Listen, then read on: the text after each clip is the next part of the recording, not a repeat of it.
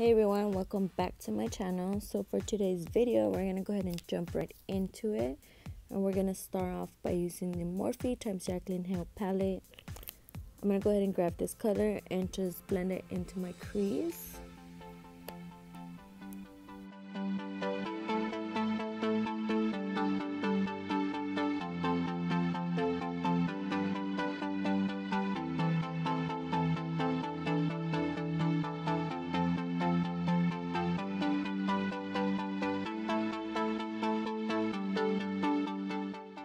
So now that I have my transition color nice and blend, I'm gonna go ahead and jump into the shade Rockstar, and it's such a pretty purple color and it's matte too. These colors in this palette are so pretty, guys. Like, I'm dying for the colors.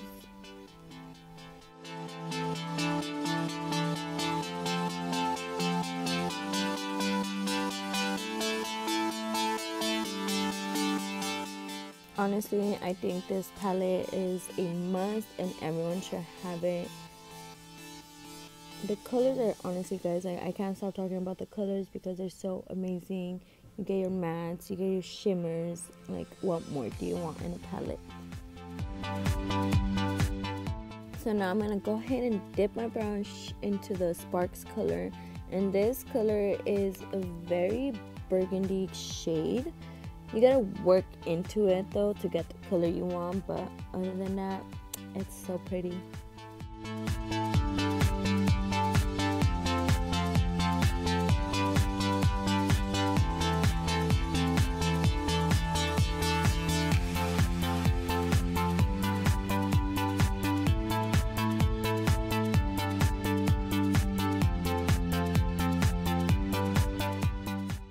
So I'm gonna go ahead and use my concealer to create kind of like an arc, I guess. Kind of like if you're cutting a crease but not blending your concealer all the way. And then on top of that, I'm gonna use one of the eyeshadows.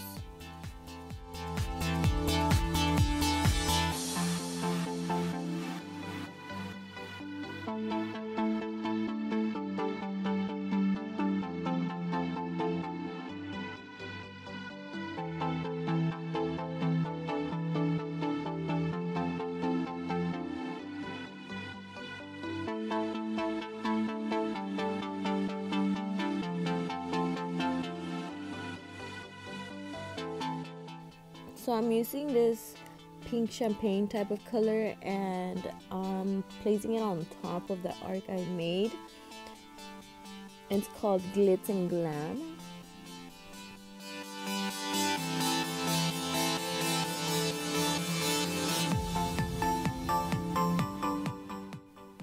So I'm going to go ahead and create just a small wing with my Wet n Wild Mega Liner. Honestly, I miss the NYC liner because that one was the best drugstore liner ever. But oh well, this one works, you know. So I did prep my face before I started putting on my Fenty Beauty foundation, and I used a little bit of the Fix Plus, and then on top of that I added on my pores where you can see all my little pores, you know, just popping out. I put some of the Maybelline Master Primer, I believe.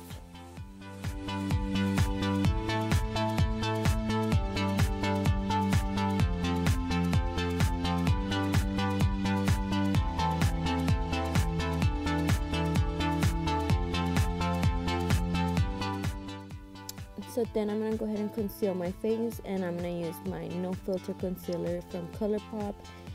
And I'm gonna go ahead and give this concealer maybe 3 stars out of 5 stars because I really like this texture of it, but it does crease on me, and that's just a no-go for me.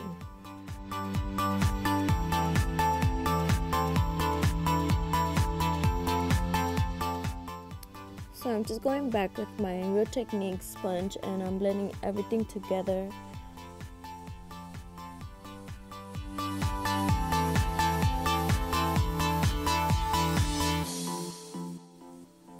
Now to set my face, I'm gonna go ahead and use my Airspun setting powder, And honestly, I really do like this powder, but I'm thinking of going back to my Laura Mercier because that one was the best one.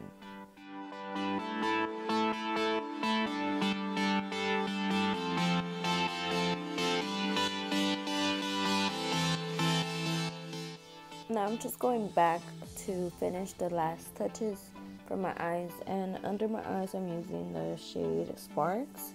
It's that burgundy that I used on my lid.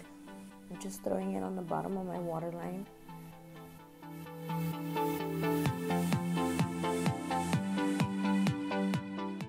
To contour my face, I'm using the e.l.f. Cosmetics Prime and Stay Finishing Powder.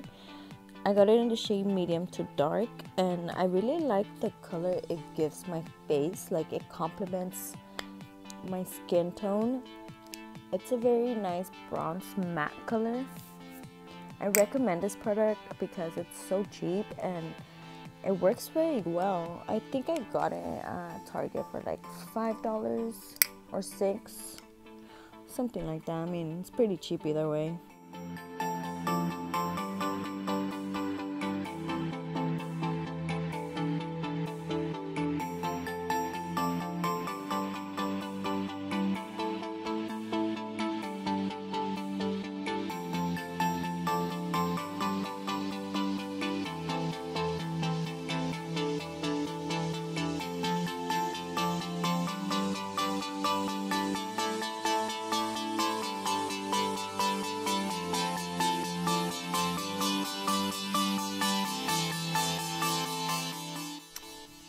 So now I'm just gonna use my Maybelline Super Stay Full Coverage Powder Foundation.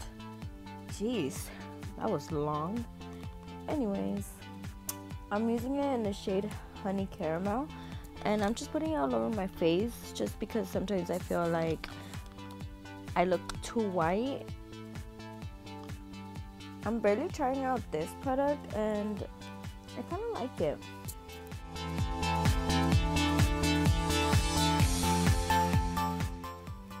And to finish up the eyes, I'm just adding that Glitz and Glam eyeshadow to the corner of my eyes.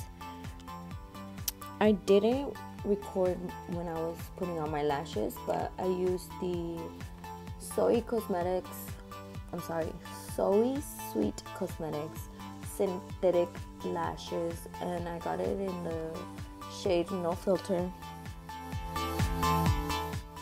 So now to make myself glow, I'm gonna go ahead and use the Huda Beauty 3D highlighter palette.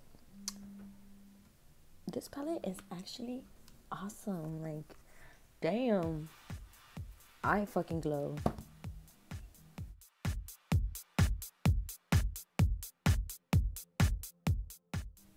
And to finish up this look, I'm using my MAC Cosmetics lipstick in Spirit. It's a nice nude, like brown nude. It's really pretty. But yes guys, this is the end of the video. I hope you guys liked this video. If you did, give it a thumbs up. Subscribe to my channel if you haven't already. Let me know what you guys want to see next, and I'll see you guys on my next video.